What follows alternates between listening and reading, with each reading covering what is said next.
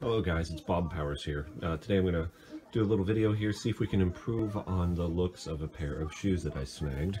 And I'll show you a little bit about them. So the reason I picked up these shoes, they are Florsheim Imperials. Okay, now, teach you something about these. So if you've seen some of my other videos, I'm not going to go through everything in detail. So you look under the tongue, they're 12 triple E. So D is a standard width shoe, E is one step wider. So these are, you're generally not going to find shoes wider than a triple E. So this is a large shoe. Leather, upper, lining, and outsole made in India. You see the model number 18431. So first of all, let's turn the shoe over. And usually if I want to look for the quality of a shoe, the first thing I'm going to do is turn the shoe over. So you see it's got a leather outsole. We already saw on the inside of the shoe it stated leather. And Florsheim Imperial, Goodyear welted. It even says it right there. That's a key thing. So, if you've seen my other videos that tell about shoe construction, you can see the stitches. Right? Okay, and the width of each of those stitches does seem to match on the bottom. So this is you can tell it's a genuinely Goodyear welted sole. That's the best method of sole construction. You've actually got a half leather, half rubber heel here. And I'm sorry about the daylight glare there. You can see it's got a little bit of wear. There's still plenty of life left in the sole. And you can even see there's a couple brass nails in them, okay? There is wear on the toe. You see it's wearing through the threads a little bit with the, where the toe, it's hard to get it to focus right on there, okay? So they're in good condition. They've got some wear. And if you look at the uppers, there's no cracking that I saw. This is a derby, so this would be a little more of a casual dress shoe, I should say. Split toe. So not my favorite. There's nothing wrong with it, but just it's not my personal favorite style. But you can see there's a little bit of, there's some scratching, some nicking, nothing major. Okay, these definitely need a polish and a spit shine. But I see no cracking in the leather. Okay, they definitely need cleaning. And here, right on the top through here, what I see there is these things definitely need the Saphir Medaille D'Or. I'll show you that. To basically take off, there's I think some polish, old layers of polish, and it's starting to flake off. Okay, so let's see what we can do to make these things look a little better. Okay, let's get started. First of all, this is the Saphir Medaille D'Or. Okay, this stuff is pretty smelly, and this stuff is ideally suited basically for being able to clean off what's on the surface of the shoes. Okay, so you can see it settles. So you got to shake it up. Be careful with this stuff. It's really smelly. Try not to leave it open too long. Don't breathe the fumes too much. I'm just going to take, try and get a little, I guess, a clean spot on this dirty old rag. Okay. And okay. So I got some on there. Let's see what we can do to these things. A little bit of this stuff goes a long way. And you're going to press pretty hard, because I actually do want to take what's on the surface of the shoe off. Okay, and I'm just going to do this small area. Now, do you see that? I'm sorry about the light here. Okay, I mean, it's obviously taken quite a bit of material off of the surface. Can you see that?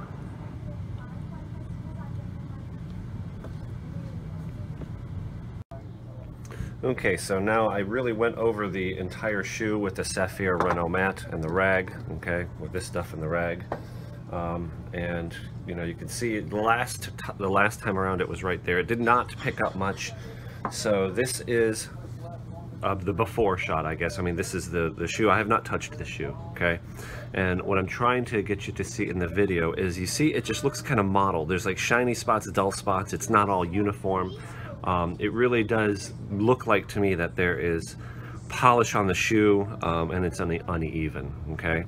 So compared with this, now this is not shiny. The purpose of this is not to get it shiny, it's to strip everything off. So we want a solid, we just want the solid, factory leather and finish there to be able to build back on top of, okay? So I think it's looking better already. I'm going to do the other shoe, I'll come back. Okay, so that's pretty deep cleaned, and they're looking pretty good. So the next step in this is going to be cream polish. Okay, what I'm going to use here for these is Saphir is the brand. That's a premium shoe polish. And I actually got this from thehangerproject.com. Thehangerproject.com is where I got this Medaille D'Or. And this is a cream polish. I'll show you something with this, okay? This is not a paste, okay, like you typically get in a tin. And the reason I'm using this is it is a little bit more color in it, okay? So I'll try and show you the consistency. I don't know if you can see, but the consistency is very soft, okay? And it's got a high amount of pigment in it, so.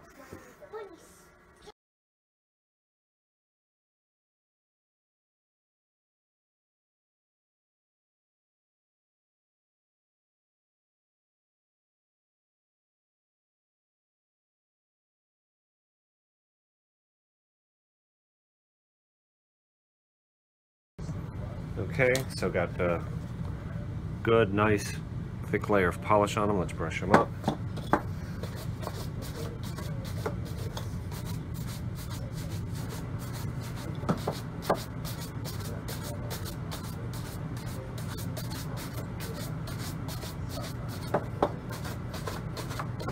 And I'm using pretty heavy pressure when I do this.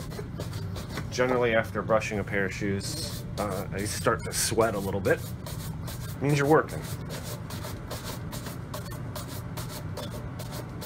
Normally, I would often take the laces out.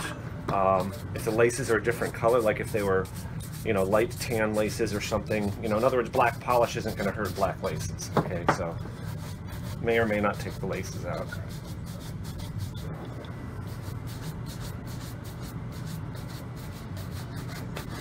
And not too bad. We're definitely not done. Okay, I think I'm going to do another round. I'll do the other shoe and I'll come back. Okay, second layer is on. I didn't do the second layer on the back, just on the front half of the shoe.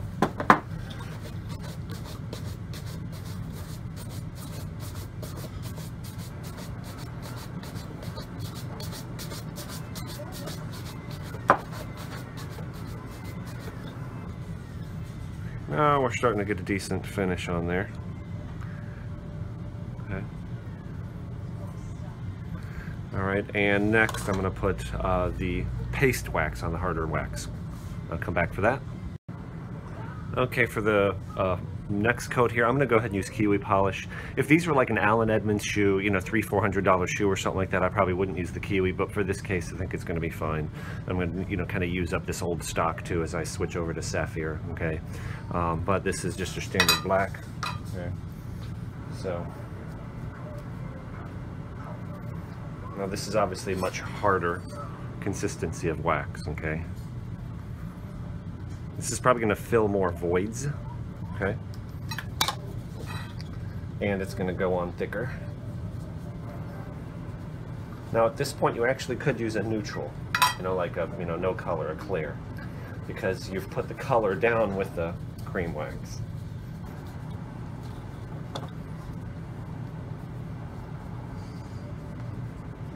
And I'm going to put it pretty thick over the toe cap here, the tip of the toes especially. This will help fill in scratches and cover up nicks, okay?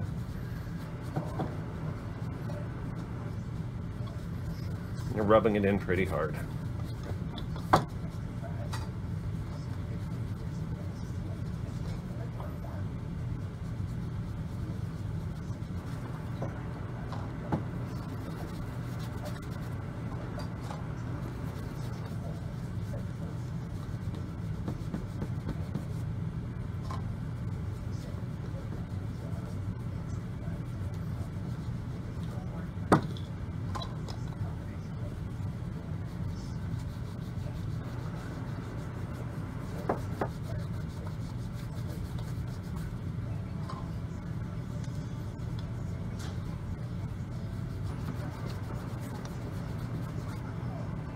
Okay, I'll do the other shoe, and I'll come back.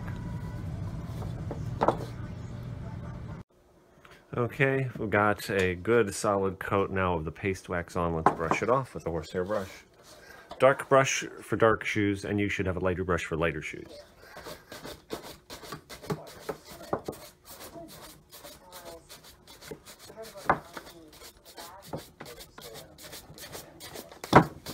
Now the shine is starting to really come out.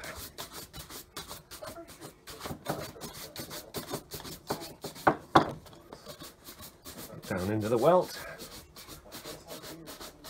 up between the laces.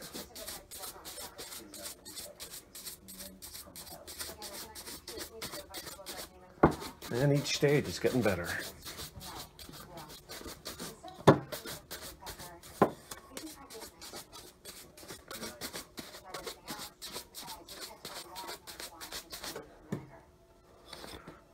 Not bad, not bad. Look at that.